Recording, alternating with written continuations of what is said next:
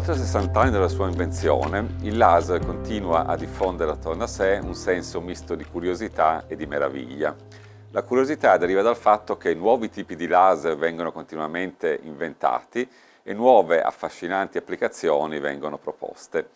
Per parlarci di questa meravigliosa invenzione abbiamo oggi qui con noi Orazio Svelto, professore emerito di fisica al Politecnico di Milano, uno dei pionieri internazionali dei laser e soprattutto, cosa per me molto importante, il mio stimato maestro, colui che mi ha spronato la mia carriera accademica e scientifica. Orazio, vuoi raccontarci come è iniziata la tua meravigliosa avventura nel mondo dei laser? Beh, il tutto ebbe inizio grazie a una notevole intuizione di colui che considero e che ho sempre considerato come il mio maestro e mentore, il professor Emilio Gatti, a quel tempo mio docente di elettronica del corso di ingegneria nucleare di cui io fui uno dei primi studenti.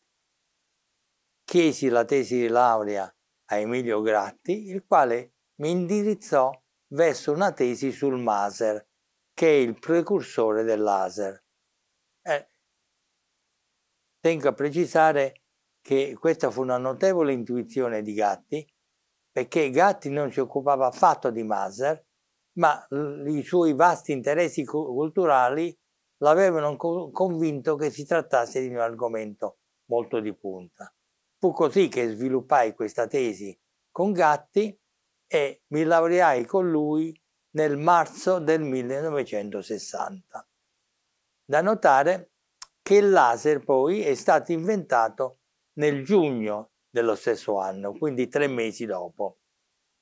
Quindi, quando fu inventato il laser, io avevo tutti gli strumenti e tutta la formazione culturale per interessarmi subito a questa nuova invenzione, che di fatto feci e grazie da capo all'ausilio di Gatti riuscì a ottenere una borsa di studio del Consiglio nazionale del CNR per gli Stati Uniti e precisamente per l'Università di Stanford.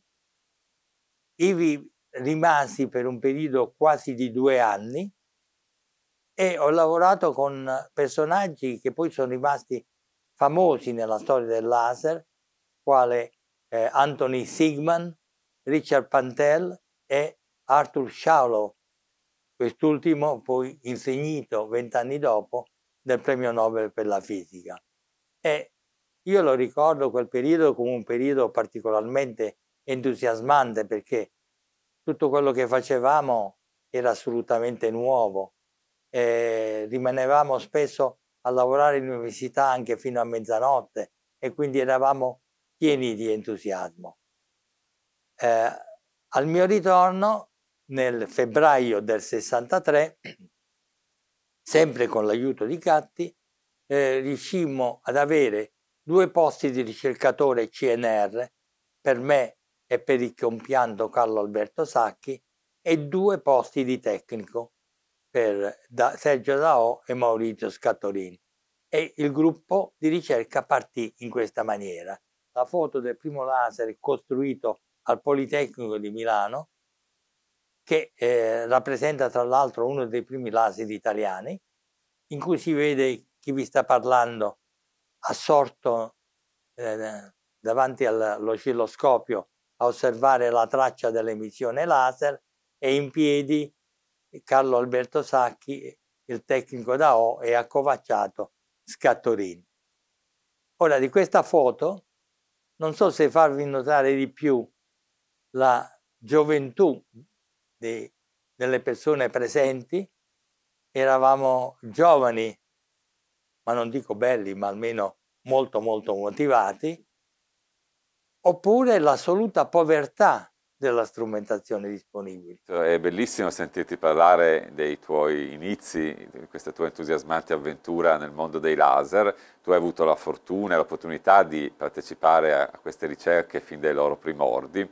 C'è stato nella tua carriera un punto di svolta particolare che vuoi ricordare? Il primo, e forse il più importante, è costituito dall'istituzione presso l'allora Istituto di Fisica del Politecnico del Centro di Elettronica Quantistica e Strumentazione Elettronica del CNR. Un secondo punto di svolta altrettanto importante deriva dal fatto che nel 1976 fu bandito il primo concorso a cattedre per l'elettronica quantistica in Italia, concorso che vinsi io e che quindi fui chiamato immediatamente come professore ordinario al Politecnico di Milano, perché questo mi permise di avere tanti studenti come miei laureati, i più motivati hanno chiesto di rimanere con me e così si è formato quel gruppo notevole di ricercatori che costituiscono ora un patrimonio indiscusso dell'attuale Dipartimento di Fisica del Politecnico. Ci vuoi dire, Orazio, quali sono tra le attività di ricerca che si svolgono presso il Dipartimento di Fisica sui laser quelle che giudichi più importanti, più promettenti? Quelle che riguardano le applicazioni del laser nel campo biomedico. Qui in particolare un gruppo molto grosso di ricercatori utilizzano degli impulsi a nanosecondi, il nanosecondo è il miliardesimo di secondo, per studiare i tessuti umani mediante la fenomenologia della diffusione della luce e dell'assorbimento della luce. Questa idea generale poi è stata applicata a un mammografo ottico che è andato anche nelle cliniche. Inoltre è stato sviluppato anche quello che potrei chiamare un encefalografo ottico, con il quale è possibile andare punto per punto, esaminando dalla teca del cervello, gli aspetti funzionali di certe zone della corteccia cerebrale per eventualmente studiare zone funzionali o zone, diciamo, patologiche. Ma l'attività sicuramente più importante, a mio parere, o almeno più caratterizzante, è costituita dalla realizzazione di impulsi ancora più brevi, con durate di femtosecondi. Il femtosecondo è il milionesimo di miliardesimo di secondo, o addirittura di attosecondi. L'attosecondo è il miliardesimo di secondo. In questi settori noi siamo sicuramente leader in campo internazionale. Ma un'altra attività, anch'esso di estrema punta in campo internazionale, è quella che si sviluppa in particolare in questo laboratorio in cui siamo qui oggi e in altri 2 laboratori limitrofi, di cui il leader è appunto il nostro qui presente Professor Giulio Cerullo.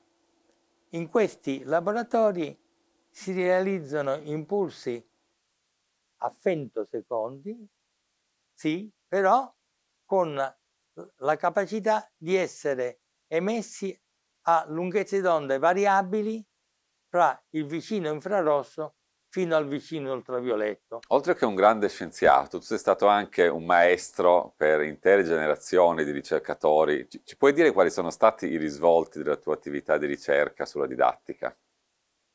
Un punto che volevo far notare di risvolto didattico riguarda la pubblicazione del mio libro Principle of Lasers, che attualmente è alla sua 5ª edizione da parte della casa editrice Springer di New York.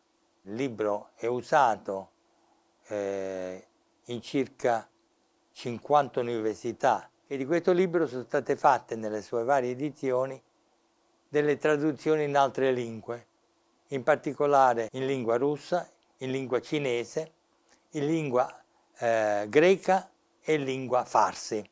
Tu nel corso della tua lunga carriera hai ricevuto molti riconoscimenti, molti premi, sia nazionali che internazionali.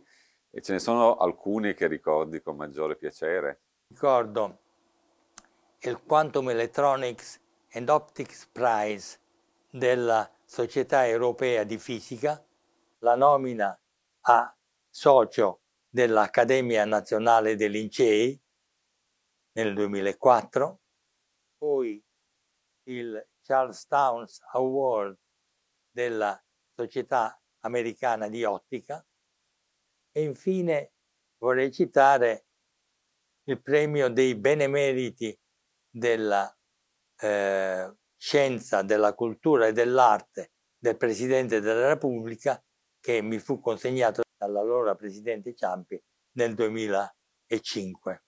Nel 2000 il Comitato di Fisica Nobel di allora mi nominò come suo esperto per la nomina di quell'anno per il premio Nobel.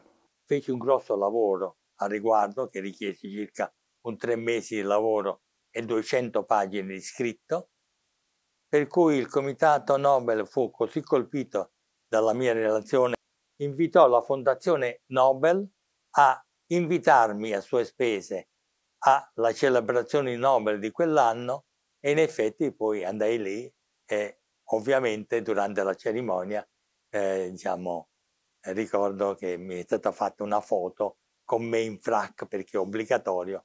Allora, la ricerca sulle applicazioni fondamentali e tecnologiche dei laser al giorno d'oggi è tuttora molto vivace. Quali sono secondo te gli argomenti e le direzioni di ricerca più promettenti per il futuro? Beh, in campo applicativo mi limiterò innanzitutto a parlare di quella che va sotto il nome di Extreme Ultraviolet Lithography. La litografia ottica, ricordo, è ormai utilizzata da diversi anni per realizzare tutti i circuiti integrati. Utilizzando l'ultravioletto estremo per fare litografia ottica si potranno così realizzare dei circuiti integrati molto più piccoli e quindi molto più performanti. La seconda applicazione riguarda la diagnostica biomedica fatta attraverso un microscopio e utilizzando fenomeni quali la fluorescenza e la diffusione Raman. Con queste tecniche è possibile infatti studiare le singole cellule del tessuto in esame e quindi poter precisamente demarcare, per esempio, la zona tumorale da una zona sana durante un intervento chirurgico. Quella che va sotto il nome di Quantum Information Science, la scienza dell'informazione quantistica. Un argomento molto di moda, molto importante, oggetto del premio Nobel dell'anno scorso e che ha come risvolto applicativo la possibilità pratica, ormai una realtà, di fare della crittografia quantistica per realizzare delle comunicazioni assolutamente segrete, cosa molto importante per comunicazioni fra banche, ad esempio, oppure per realizzare quelli che saranno i computer quantistici che promettono di realizzare dei calcoli assolutamente infattibili con anche i più potenti calcolatori attuali. Innanzitutto vorrei congratularmi con te per la tua carriera ultra cinquantennale in questo campo e poi a livello personale vorrei ringraziarti perché io stesso sono stato uno dei tuoi studenti ed è proprio sentendo le tue lezioni che mi sono appassionato a questo argomento e vorrei anche ringraziarti perché con il tuo esempio mi hai sempre motivato e spronato a tendere all'eccellenza sia a livello di ricerca che a livello di didattica. Quindi grazie Orazio. Prego, prego.